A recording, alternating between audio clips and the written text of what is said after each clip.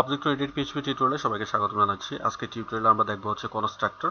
তো প্রিভিয়াস টিউটোরিয়ালে আমরা দেখেছিলাম হচ্ছে ইনহেরিটেন্স আর দেখেছিলাম হচ্ছে সম্ভবত অ্যাক্সেস মডিফায়ার।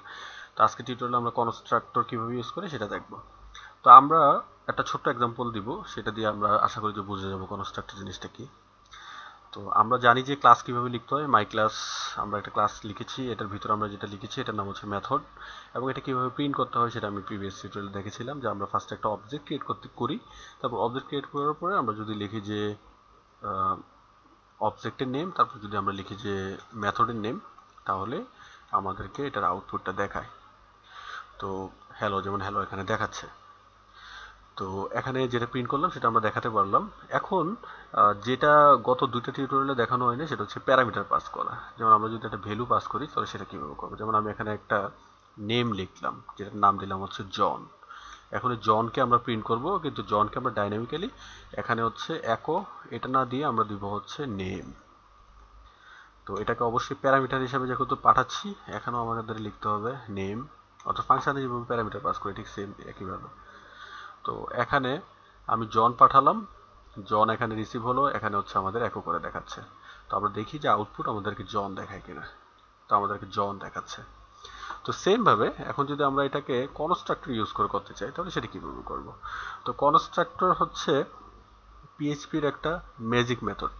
তো ম্যাজিক মেথডটা কিভাবে লিখতে হয় সেটা ফার্স্টে দেখাচ্ছি। যেমন এখানে এবিসির জায়গায় আমি দিচ্ছি হচ্ছে আন্ডারস্কোর, তারপর লিখতে হবে হচ্ছে কনস্ট্রাক্ট। তো এটাই হচ্ছে, এভাবেই হচ্ছে পিএইচপির যে কনস্ট্রাক্ট সেটা লিখতে হয়। ক্লাসের মধ্যে আপনি যখনই এভাবে লিখবেন আন্ডারস্কোর কনস্ট্রাক্ট, এটাই লিখতে হবে। এবং এটা লেখার পরে বোঝা যাবে এই ক্লাসের একটা কনস্ট্রাক্টর আছে, সেটা হচ্ছে এটা। তো এটা লেখার পরে এখন আমরা সেম ভাবে আমি নেমটা এখান থেকে তুলে দিই। আমি এখান থেকে জানি যে এভাবে আমরা ভ্যালু পাস করি, এবং এভাবে লিখলে হচ্ছে আমরা মেথডকে কল করি। যেমন ক্লাস, তারপর হচ্ছে মেথডের নেম, এভাবে আমরা কল করেছি। তো আমি এটাও তুলে দিই। তো এটাও যদি আমরা তুলে দিই, সরি আমি একটু পিছনে যাই আগে, যেমন এবিসি এটাতে যাই। আমি এখানে কোনো প্যারামিটার পাস করলাম না, এখানে জাস্ট হ্যালো লিখছি আগের মতো সেম। তো এখন আমরা যদি এটাকে আউটপুট দেখি তাহলে আমরা কিছুই দেখতে পাবো না। কেন কিছুই দেখতে পাবো না? কারণ হচ্ছে আমি এখান থেকে যেটা কল করেছিলাম মেথডটা, সেটা আমি এখানে তুলে দিয়েছি এখানে। এখন যদি আমরা এখানে কনস্ট্রাক্ট ইউজ করি, আমি যদি এখানে আন্ডারস্কোর দিয়ে কনস্ট্রাক্ট লিখি, এখন যদি সেভ করে আমরা যদি এখন আউটপুট দেখি তাহলে কি হয় জিনিসটা দেখি। আমরা লোড করলাম, সাথে সাথে আমি দেখতে পাচ্ছি হ্যালো। এখন দেখেন আমি কিন্তু এখানে মেথডকে কল করিনি, কল করা ছাড়াই সে আমাকে এখানে যে একো আমি যেটা করেছি সেটাকে আউটপুট হিসাবে দেখাচ্ছে। এটি হচ্ছে কনস্ট্রাক্টর পাওয়ার, যেটা হচ্ছে যে আপনি যখন একটা কনস্ট্রাক্ট ক্রিয়েট করবেন, যে ক্লাসের আন্ডারে ক্রিয়েট করবেন, সেই ক্লাসের মেথড আমরা যখন যে কোনো জায়গায় যখন আমরা সেই মেথডটাকে আমরা ওই ক্লাসে যখন আমরা অবজেক্ট ক্রিয়েট করব, তখন সাথে সাথে এই কনস্ট্রাক্টর যে মেথডটা আছে সেটা হচ্ছে এখানে লোড করবে। তো সেটা এখানে করলো। তার মানে হচ্ছে আমরা যখনই মাই ক্লাস ইনস্ট্যান্স বা অবজেক্ট যখন এখানে ক্রিয়েট করলাম, তখনই আমাকে হ্যালো প্রিন্ট করে দেখাচ্ছে। তার মানে কনস্ট্রাক্ট যে মেথডটা আছে সেটা অটোমেটিক্যালি লোড হলো। তো এটা হচ্ছে পিএইচপি ম্যাজিক মেথড, যেটা কনস্ট্রাক্ট, সেটা হচ্ছে সেটা হচ্ছে এভাবে কাজ করে। এখন আমরা যদি চাই যে একটা ভ্যালু পাস করব, যেমন আমি সেম ভাবে একটু আগে যেভাবে নেম প্রিন্ট করে দেখালাম, সেম ভাবে আমি এখানে একটা নেম নামে একটা প্যারামিটার নিচ্ছি, এবং এখানে আমি সেম ভাবে $সাইন নেম লিখছি।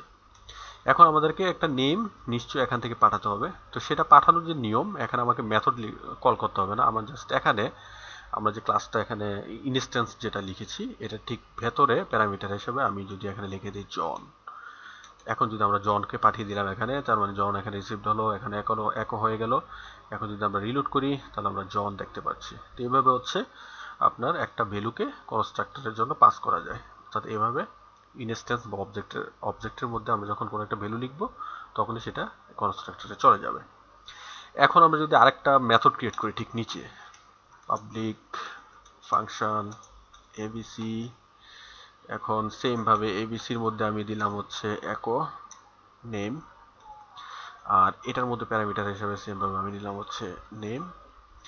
আর এখানে যেটা আছে, এখানে আমরা এই যে মেথডটা আমরা ক্রিয়েট করলাম এটাকে এখানে কল করব। তো আমরা জানি যে সেম ক্লাসের মেথড যেহেতু, তাহলে সেক্ষেত্রে আমাকে লিখতে হবে দিস এবিসি, তারপর প্যারামিটার হিসেবে যেহেতু এখানে প্যারামিটার আছে নেম, তো আমাদের নেম পাঠাতে হবে। তো আমরা যেহেতু নেম এখানে রিসিভ করছি, আমরা সেমভাবে নেম এখানে পাঠিয়ে দিচ্ছি। তো আমি লিখছি হচ্ছে নেম।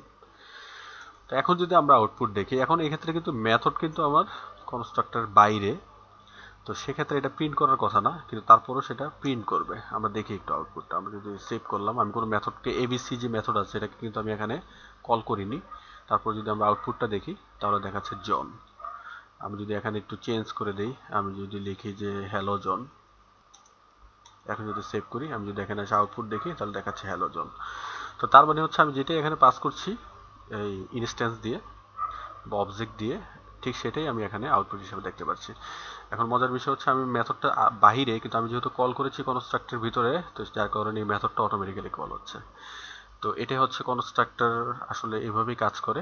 তো আমরা এটা আমরা যদি একটা আরো প্র্যাকটিক্যাল একটা এক্সাম্পল দিই তাহলে জিনিসটা আরো ক্লিয়ার হবে। তো আমরা পরবর্তী যে টিউটোরিয়াল আছে সেটার মধ্যে আমরা ডেটাবেস কানেকশন দেখাবো কনস্ট্রাক্ট ইউজ করে।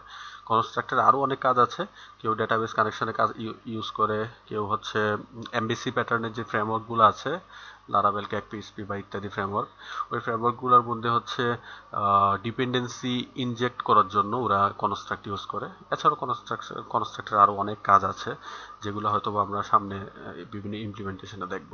তো এটাই ছিল আজকে টিউটোরিয়াল। সামনে টিউটোরিয়াল দেখার আমন্ত্রণ জানাচ্ছি। আল্লাহ হাফেজ।